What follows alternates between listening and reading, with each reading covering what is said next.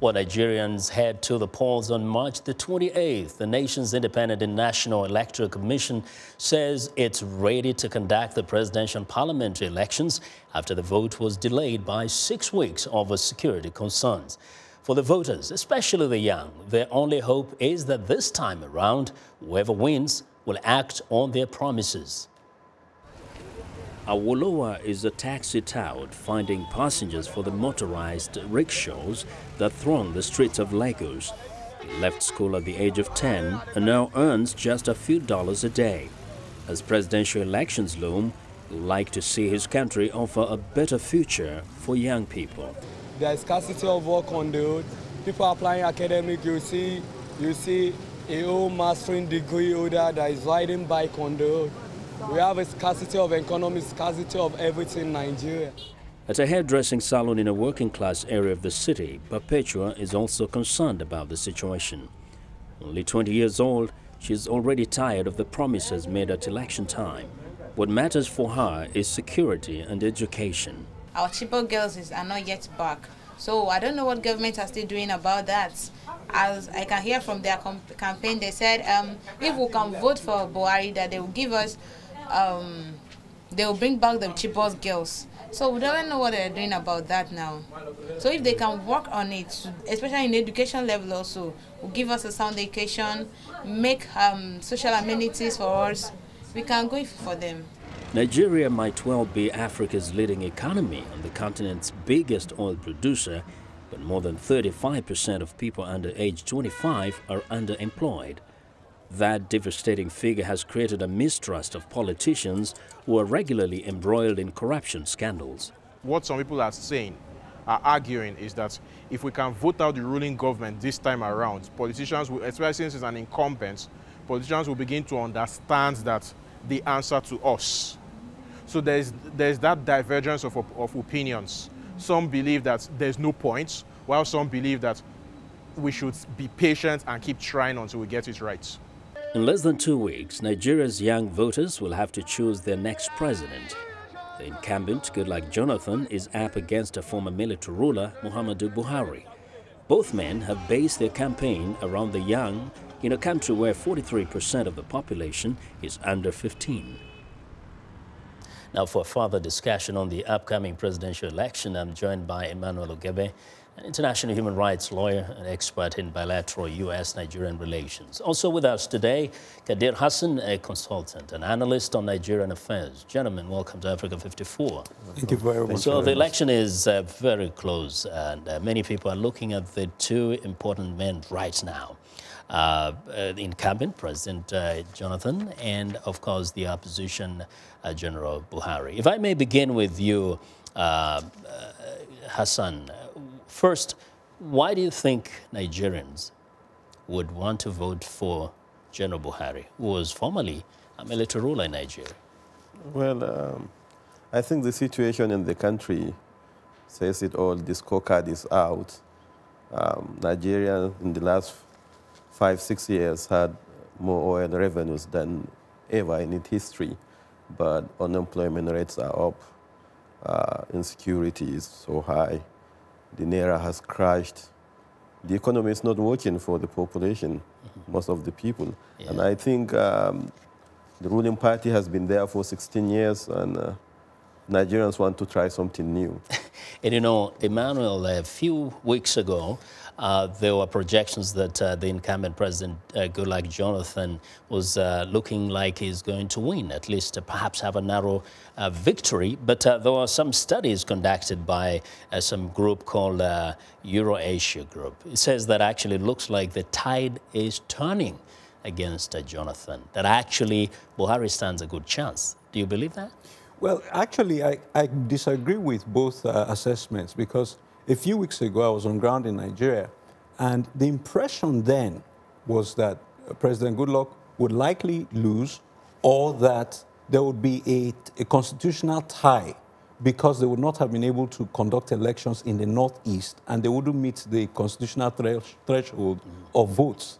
So now that the military has liberated 2 of the 3 states in the Northeast that were taken by terrorists, there's a greater propensity that elections will be held in all of those regions. And the public is beginning to feel, if this man could change in 6 weeks to fight the terrorists, maybe we should give him a chance.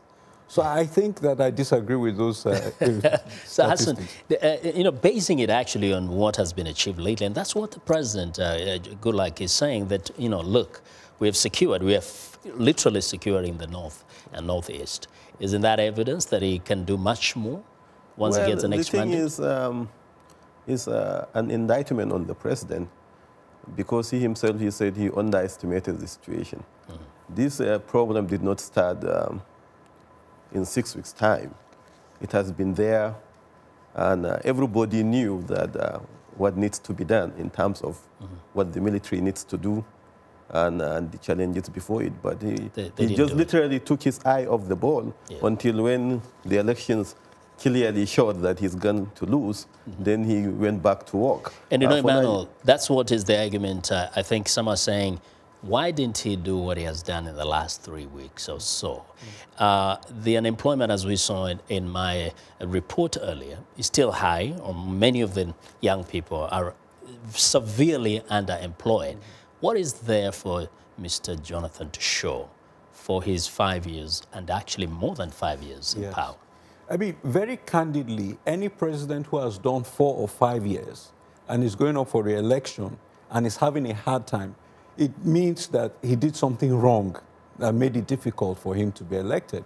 But when you compare that with General Buhari, who was in power for 20 months under a military dictatorship, and even his own military felt he was too bad that they kicked him out.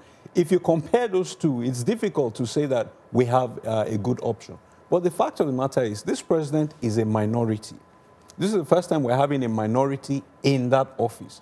So clearly, he doesn't have as much of a strong base as he would have had if he was from a majority tribe.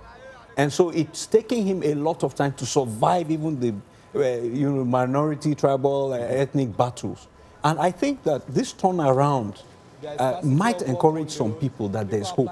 I don't fully endorse what he has done before, but I think it's indicative that he's learning a lesson. Now, looking back, going back to Buhari's time, yes. First of all, I think the issue is not that President Jonathan is a minority. He won the 2011 election, by the goodwill of Nigerians from across the geopolitical zones. He won from everywhere. He got support from the north, from the southwest, from everywhere. Yes. And he won by a margin of more than 10 million votes because people thought he would deliver. So the issue of minority, tribes, religion, it's not the issue. The issue is that Jonathan failed the Nigerians in terms of security, in terms of economy, in terms of unemployment of the youth. These three things are what Nigerians are looking at. Now, and to kind of take them off the table and say because he's minority, he cannot build his support base. No.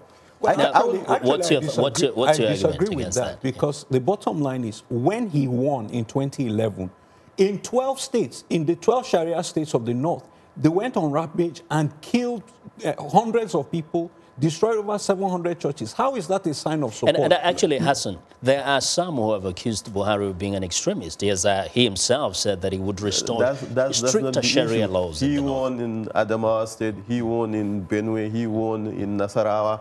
They are all How about if you base his future on the past? Even in Katsina, he won almost 30 to 40% of the votes in Katsina, Buhari's hometown.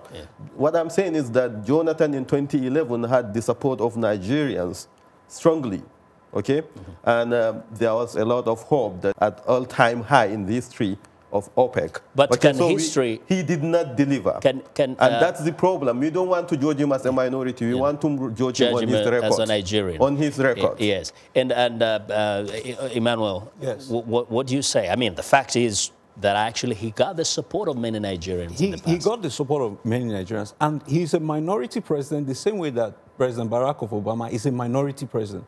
But he had the support and goodwill of a lot of black people, but did he squander the goodwill? Did he squander the goodwill? I feel there's no doubt that he did squander the goodwill. There's no doubt about it. The fact of the does matter, he deserve then to be rewarded? Well, here's the fact of the matter. The fact of the matter is this, that there's nothing I have seen that Buhari has done from when he left power over 30 years ago till now in that 15 makes seconds, him has he done justified anything?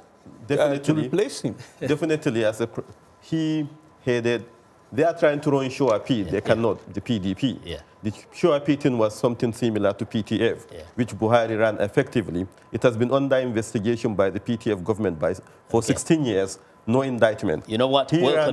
We'll continue this discussion. Thanks a lot, gentlemen, for your perspectives today. Well, Mr. Emmanuel Ogebe is an international human rights lawyer and also an expert in bilateral U.S. and Nigerian relations. And Kadir Hassan is an analyst of Nigerian issues. And we thank you very much for joining us today.